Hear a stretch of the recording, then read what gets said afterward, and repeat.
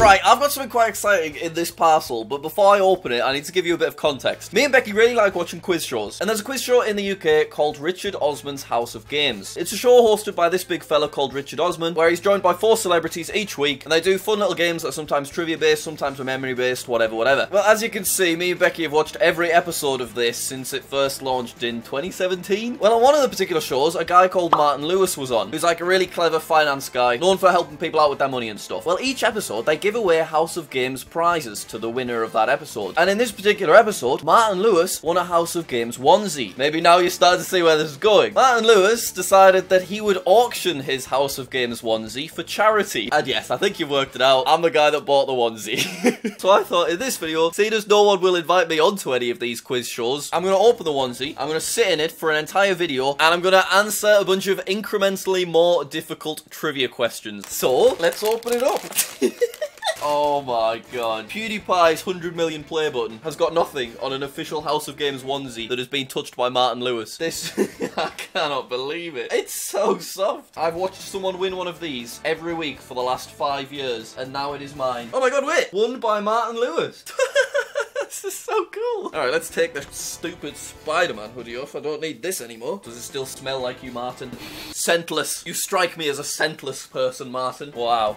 Well, I am truly honoured. This is the best day of my life. Let's answer some quiz questions. I wanted to start off with something which I'm pretty good at, which is flags. So let's play Flag Maniac. Here we go. Senegal. Oh, that's quite a hard one to begin with. That is this one up here. Are they all going to be that tricky? Poland. That is easier. Right, let's see if we can get a perfect 15 out of 15. Russia is up here. We've got Peru, which is this one. Next up, what is it? Panama. That's this one. They're quite tricky, these. Ukraine, that's quite a straightforward one. Followed by Romania, which is down here. And we are about halfway. Hong Kong. Ooh, I think that's that one. Thank goodness for that. Next is Kenya, which is up here. Cool flag, Kenya. Rwanda. That's that one. Cool. We're okay, we're okay. Number 11, Zambia is this one. And next is Papua New Guinea, which is up here. I want to name all the other flags for you, but oh god, Nauru. Ugh. It's this one. Right, make things even more difficult for these last few. That is Nauru. That is Monaco, I think. That is Bahrain. And then that's Montenegro. Probably anyway. But this is Nauru? Yes, it is. Next one, number 14, Georgia. Right, so this one's Georgia. This one is Ghana. That's Moldova. And then that is Guyana, I think, anyway. Georgia. Excellent. And then the final one, Samoa. Samoa is up here. This is Uzbekistan, I think. That one is... I don't actually know. This one's Estonia, and then that one has got me beat. Please let me know in the comments what you think that is. Let's click some more for now. Oh! Oh, I got it wrong! We got all of them apart from Samoa. Oh, I'm a fool. Either way, Richard Osman, if you're watching, look how good I am at flags. Not Samoa, though, apparently. Not gonna lie, it's stressing me out that I didn't get a perfect score, so I am gonna very quickly do it again. Okay, that's Argentina. Then we've got Germany, Pakistan, Palestine, Uganda, Lithuania, Malaysia, Bulgaria, Andorra, Dominica, Zambia, Sierra Leone, this one, yep, Maldives, and finally, Gambia. Alright, we got 15 out of 15. I can once again sleep at night. Okay, next I'm going to do something that I am not good at, and that is maths. So, I'm sure I'm about to embarrass myself this time. Player name, well, Turd Boy 420, obviously. I'd like to just practice for now. Okay, Turd Boy's playing with Amanda. Oh my god, 2 times 1. Which do I do first? It's 9. 4 plus 7, well, that is 11 minus 4, that is 7. Thank goodness for that. God, I'm stressed. Come on, Amanda, keep up. 3 times 8 is 8, 16, 24 minus 3 is 23. That's not there. 27, 20.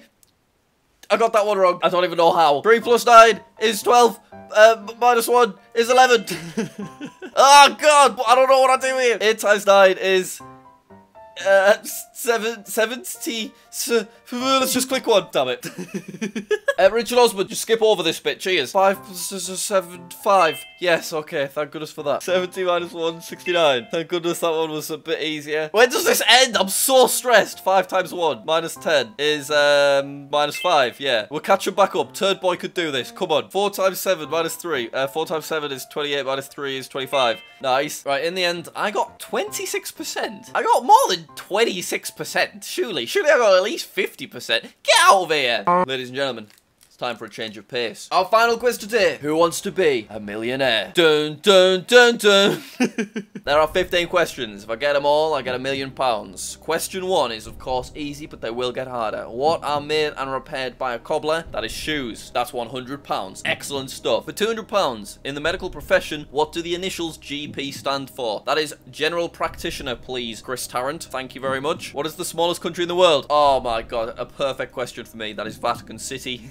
And now, in what year was the first iPhone released? I think it was 2007. I'm gonna say 2007. Yeah, I'm going for it. It's gotta be 2007. I don't think I had a smartphone till 2013, but I did get an iPad in 2012, I think. And before that, I was just using the slidey phone. But there were people in my school that had iPhones, so yeah, I'm gonna say 2007.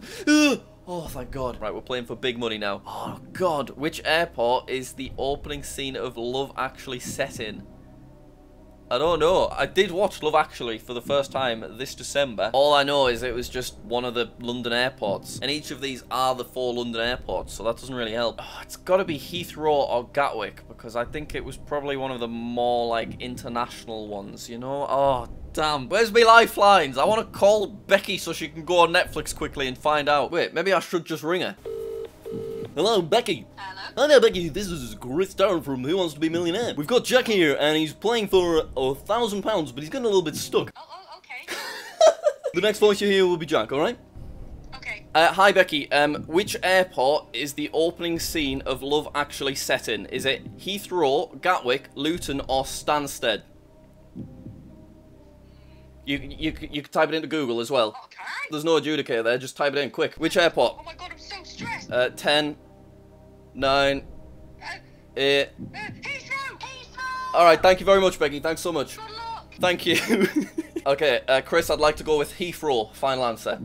Yes! Plus yellow. Why are we only on £2,000? What colour were the pyramids of Giza originally? Oh, I'm gonna lose, aren't I? Right, these days, they're orange, I would say, aren't they? So surely they must have been originally white. It's just they've slowly gone orange, because they're not going to have been pink or blue, are they? We can discount blue. I'm gonna go with white. Final answer. Thank God. Which Shakespeare play included the famous stage direction, Exit Pursued by a Bear?